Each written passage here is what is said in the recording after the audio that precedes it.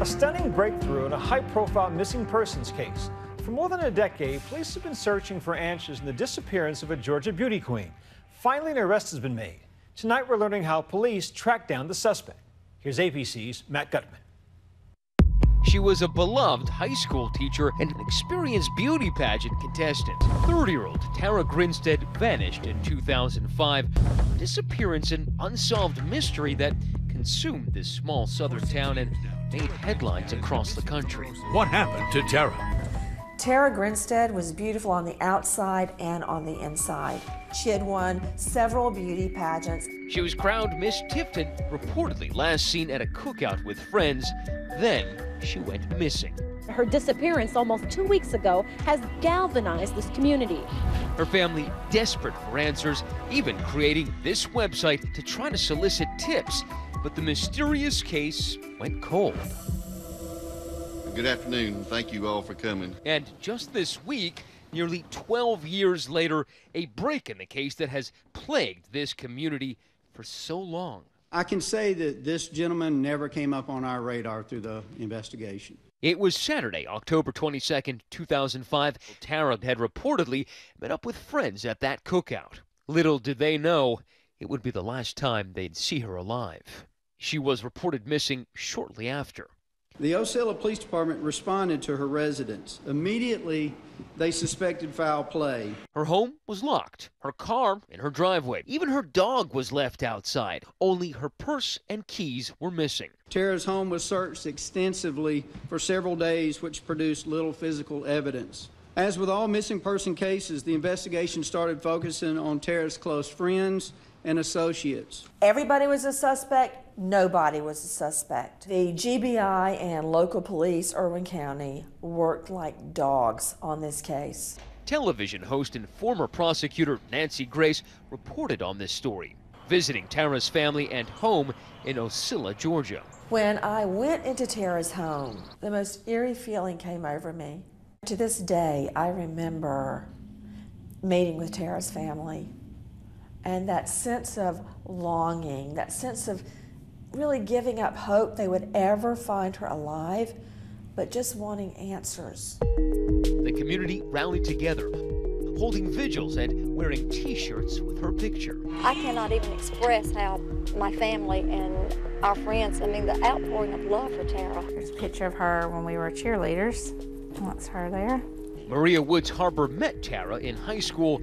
They became close friends. That's us on the way home from one of our beach trips. Tara was full of energy, full of hope. She had a lot of faith. She made herself a pageant girl, not because she wanted to be the prettiest girl, not because she wanted people to think she was beautiful.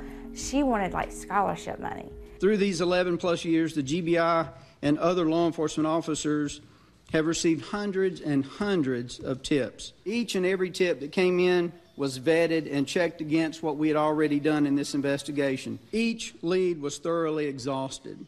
All those leads a dead end, and the case grew cold. But years later, Tara's story piques the interest of Atlanta filmmaker Payne Lindsay. After doing some digging, I found out this is actually the largest case file in the state of Georgia. So that in itself, and just the general mystery surrounding the whole thing, just drew me in. He decides to create a podcast called Up and Vanished to help generate new leads in her disappearance. This is Up and Vanished, the investigation of Tara Grinstead. I'm your host, Payne Lindsay. My first goal was to find out what happened to Tara Grinstead. My second goal was to find out who had nothing to do with this. Had bookmarked this. Yeah. He worked alongside local Ocilla reporter Dusty Vasey to gather whatever new clues they could. Now, this week, investigators reveal a shocking discovery. A few days ago, an individual came forward and reported that they had information into Tara's disappearance. A tip leading to the arrest of this man, seen here in his first court appearance yesterday. 33-year-old Ryan Alexander Duke was a student at the school at which Tara taught, graduating about 3 years before she disappeared. He had no prior criminal record, but now he's been charged with murder and concealing her death. He's also been charged with aggravated assault and burglary. Duke has not yet entered a plea. I'll be the appointed attorney.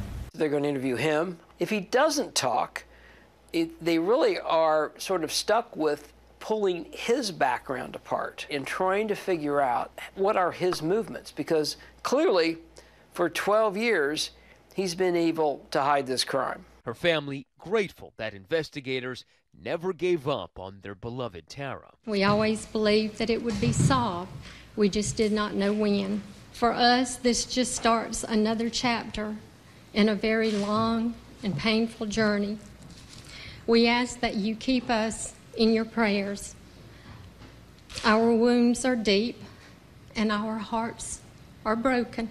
Investigators will not comment on whether Payne's podcast or news coverage directly led to this latest tip, but analysts say keeping the story in the news can help investigators.